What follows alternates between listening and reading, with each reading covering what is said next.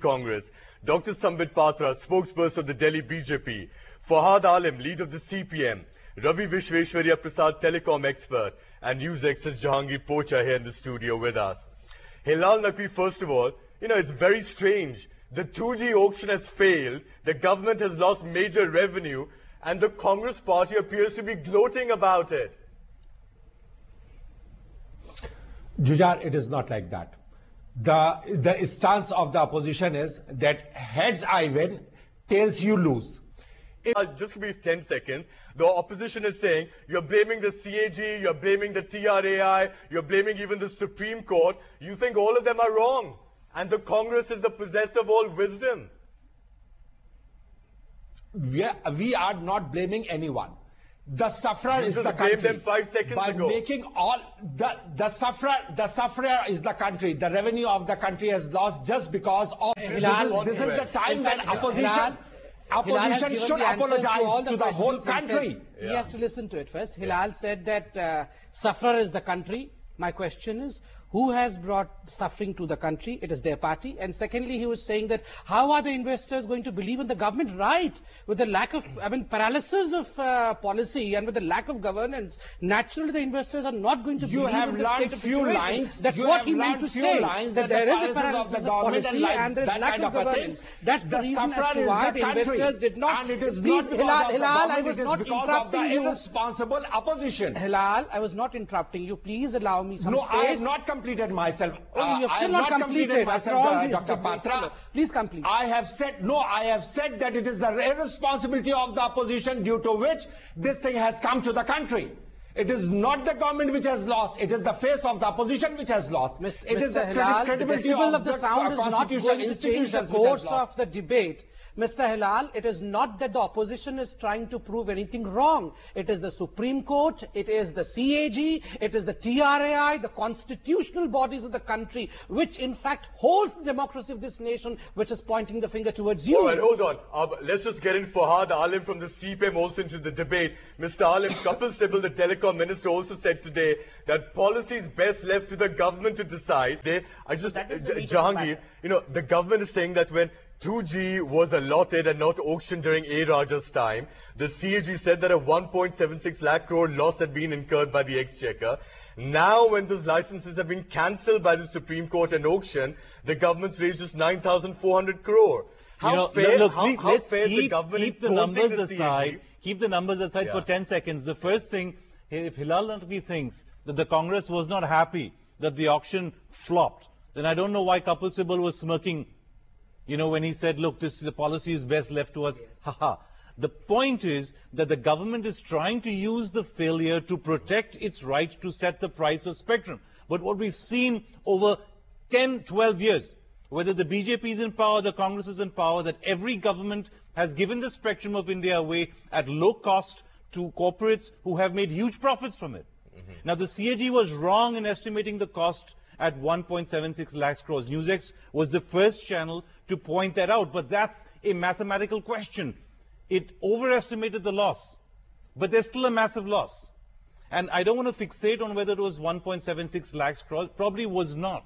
And probably the spectrum should not have been priced quite as high as it was. But the fact of the matter remains that the Congress party, the government, cannot use the failure and try to attack that figure by trying to hide the fact and try to justify the fact that it never bothered to auction the spectrum. In fact, Ravi, this is what the government appears to be defending the policy to allot and not auction, saying that when 3G, for example, was auctioned in 2010, it raised lots of revenue, 67,000 crore. But Kapil Sibal asked today, what did the consumer get out of that? There's no rollout. So the question is, allot or auction, what do you think? Well, auction is the most transparent way to go, but designing an auction is a very difficult thing to do. If you look at the history of spectrum auctions all over the world for the last, let's say, 17, 18 years, either they're spectacular successes where they end up getting so much money, and then the operators overbid, and then they don't have enough money to invest in their infrastructure. Or the sabotage the 2G auction. There's definitely a lot of talk going on about a cartel which existed between the government and the telecos.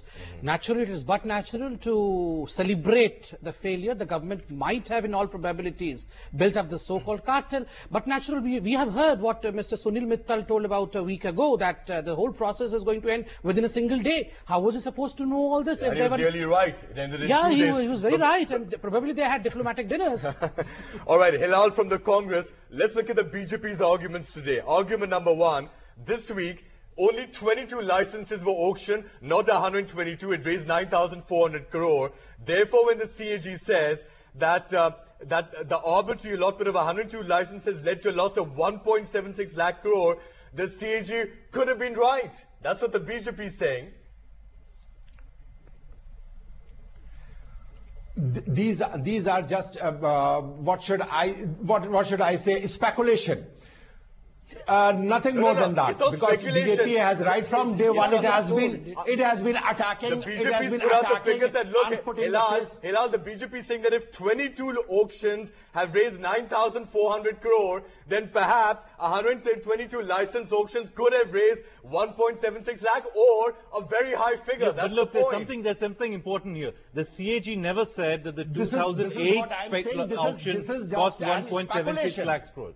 Look, the number is not so important. What the CAG said is that the 2008 sale lost the government up to about 1 lakh crores. The other 76 happened in the years before when the BJP was in power.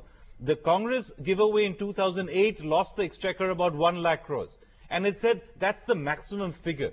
You know, fixating on this figure is not the issue. The issue is the CAG was right in that it should be auctioned. The CAG was right that the goal of giving spectrum should be raising money for this government, for this country, not to allow telecom companies to make massive earnings and profits and buy companies in Africa and Australia. They should do that, but after paying a fair price for spectrum. And that is what the government is still trying to run away from and hide by fixating on this 1.76 lakh crore figure.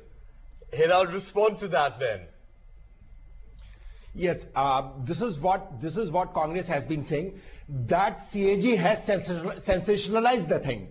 Like if they say that there was something wrong with the policy and it should have gone for the auction, it should have earned more money. That is a different thing. Once you are saying that there is a loss of 1.76 lakh crore and Congress stands guilty for the loss of this much of amount, this is just sensationalization, and you are trying to accuse a political party. And that is definitely not correct. And All this right, is what has been hold on, Bajangi. Let's look at the BJP's argument number 2 today.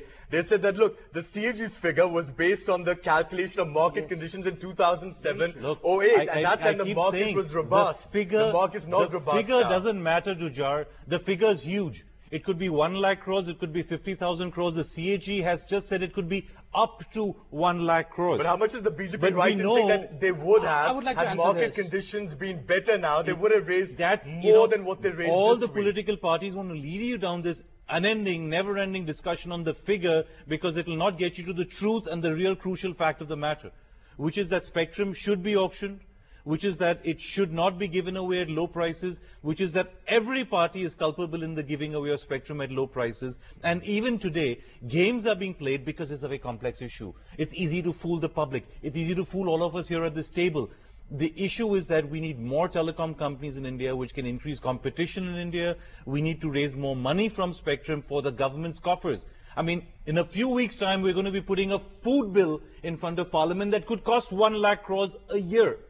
Where are we going to get the money to pay for these things which are desperately needed? Better to sell spectrum at a profit and to give the poor in this country food to eat.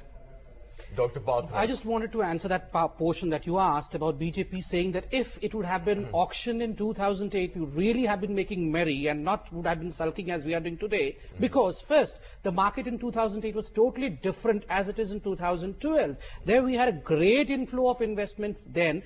Secondly, the teledensity then was 240 million, I gather, but today it's almost touching the billionth mark. Yeah. So naturally the competition has died down. And thirdly, 2G is naturally different from 3G and 4G. No, when you said that there was a cartel where you were right is that the one thing the cartel has succeeded in doing is not allowing new telecom companies to operate in India. We had 5 or 6 telecom companies 10 years ago. We have 5 or 6 telecom companies in any real sense today. That is the tragedy of the telecom sector. The tragedy of the government and the money is that we have still not raised as much money as we could have from the sphere of spectrum. And the tragedy is not academic. It is about our inability to put forward things like the food bill, like the right to education bill, because the government turns on and says, we don't have enough money. And then you continue to sell spectrum at low prices, you continue to give coal mines away for free, and you make these elaborate arguments that can confuse the public. This is the crime that is being carried out on the people of India. Fahad Alim from the CPM, what do you say? Because we're hearing different things from the Congress, the BJP, the CAG, and of course experts. Where do you stand on this? No, I would fully agree with the gentleman who said that this is not an issue of figures, because the CAG figure is a presumptive figure. The second thing is that you have the former cabinet secretary submitting to the JPC that he had forwarded a note to the Prime Minister's office that 35,000 crores extra could be made on the 2G auction issue. So the figures are different. Definitely you have these two figures which are there on the table. But having said that, one must also keep in mind that 2G happened in 2008, 3G happened in 2010. In 2012, this is the first time where globally we have 3.1% reduction in the sales of mobile phones. So this is very different from 2008. Right. Now in 2012, the users of the 2G spectrum in India will be those people who are buying 1200 rupees worth phones. The 3G users are those people who have the 5000 rupee plus mobile phones. So once again we see that this end user, the person who is the common man, closer to the common man, is the person who is going to suffer from this entire process. 4 minutes left, so in the final round, let's look ahead. Dr. Patra, first of all, the government has announced today that they'll have auction for the remaining 2G spectrum by March next year. What should the government do? Lower the base price perhaps? I believe they'll probably lower the base price because that's the only option left with them. But the issue is they have lost valuable time and much more valuable money. Had they done the same thing, they would have gone for auction rather than the first come first serve basis in 2008 itself. All this drama would have been saved. Right. But at the end, my closing statement would be a fantastic statement that I read in the social network today, and that is mangoes may vote for the outdated system, but the rich of this country will not pay for an outdated spectrum. All right. Jahangir, what's the best way forward now? I mean, let's first understand something. Today the Congress was not cooking a snook at the BJP or the left. It was cooking a snook at the CAG and at the Supreme Court, and let there be no doubt about that.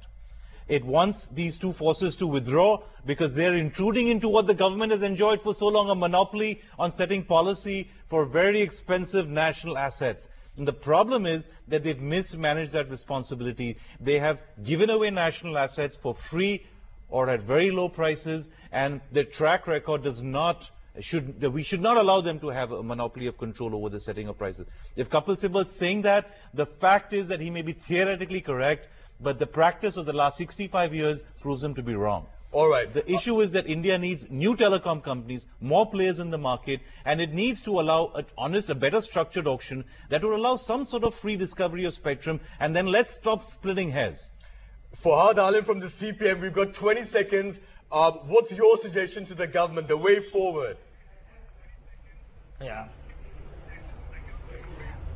Well,